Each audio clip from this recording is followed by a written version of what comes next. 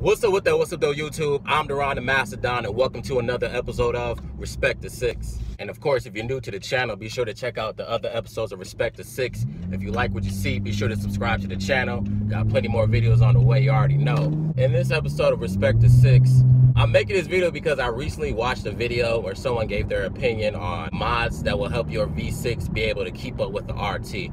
And I do not like their list. You know what I'm saying? Nothing against that person and whatnot. I'm gonna tell you who it is in a second because I ain't afraid to name drop. Yeah, I didn't agree with the list because I feel like if somebody who didn't know shit about the V6 and they were really interested in modding their car, if they were to follow his list, they would be very disappointed because their car would not keep up with an RT with the mods that he had listed.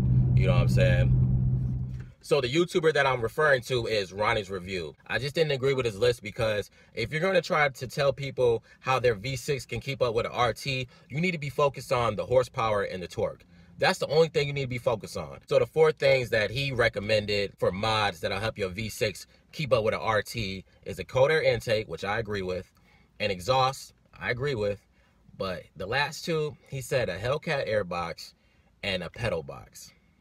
The pedal box is not going to help your horsepower and your torque. That's supposed to get rid of the lag in your throttle response. You feel what I'm saying? That's all that shit's meant to do. It makes your shit a lot sensitive, makes your shit jumpy. You know what I'm saying? Watch my Roar pedal review. You know what I'm saying? As far as a Hellcat airbox, when it comes to that, along with the cold air intake, it's not going to give you the max. You know, I know with the K&N is like 10 to 15 horsepower gain.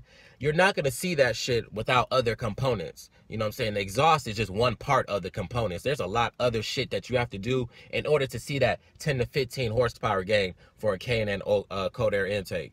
You understand what I'm saying? This whole year, I've been focused on performance mods. I think I can give a better list of what performance mods will help your V6 keep up with an RT. So if you continue to watch the video, I'm finna tell you the list right now. So let's get the obvious out the way. The exhaust. Now I'm gonna throw an exhaust clip up in here, probably inside the cabin, because I'm not finna start up and do some revs and shit.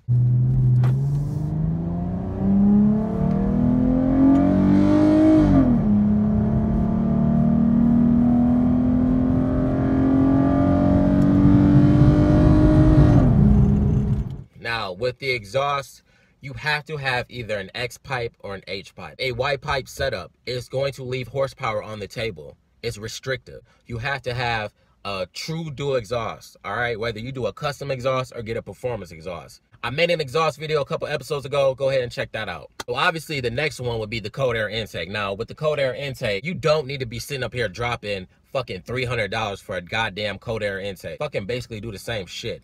It's less restrictive than the stock airbox. It gets air to the engine. That's what you want. You want to get more air to the engine so it performs better. You know what I'm saying? It's wild that people want to spend $300 on a cold air intake, but hey, it's your money, your mods. Do what you got to do. All right, so this is the cold air intake that I went with. It's AF Dynamic. I mean, you know, with the straight pipe right here, just free flowing air all the way to the engine. And that's going to lead me to mod number 3 right here, which is the throttle body. If you do not increase the size of your throttle body, you are not beating the RT. You're not keeping up with the RT. You're not doing shit.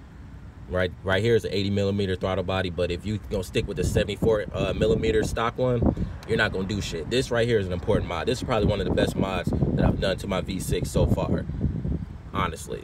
This video has done so well because nobody else had put out a video installing the 80 millimeter throttle body. The 4th mod I'd say is, get this right here. Rips Coil Packs. Watch their videos. They installed this shit on the V6, and I think it got 10 to 12 horsepower just off the install. Like I said, we have to focus on the horsepower and the torque. This right here will help you, and it's worth the money. But like I said, all of these components can't be utilized to the max unless you do one more thing, and that's mod number 5. So this right here will be mod number 5, the Diablo Sports Tuner. Obviously, you know what I'm saying, you're not gonna do shit without a tune, period. You know what I'm saying? That's why I'm surprised he didn't mention this in his video. He might have forgot, but the can tune is pretty good. It will definitely wake your car up, but not like a custom tune. That's the only thing that I'm missing is a custom tune for this. But I'm gonna do a dyno with the mods that I have now set in the previous video, so that way y'all have the numbers, so y'all know how fast the car goes. But after that, I'm gonna get the custom tune done, go back to the dyno so we see what type of gains we have. So that way, if anybody really wants to put their V6 up there with the RTs, the stock ones at least, they can just watch my videos, follow my lead. Y'all see this right here? This is not just the name of the series for my car content on YouTube. This right here is more of a movement for me. So if we're gonna put out information to help other V6 owners, it gotta be accurate. You know what I'm saying? This ain't a video trying to slander Ronnie's review for what he put out, but if we're gonna put out information to help V6 owners, it gotta be accurate. So this right here is a movement. But that's pretty much the end of it, y'all. So do the cold air intake, do the exhaust, throttle body, that's a must. That should be number one right there. Rip coil pack, get the Diablo Sports Tuner. Extra shit would be like the lower intake manifold that I did.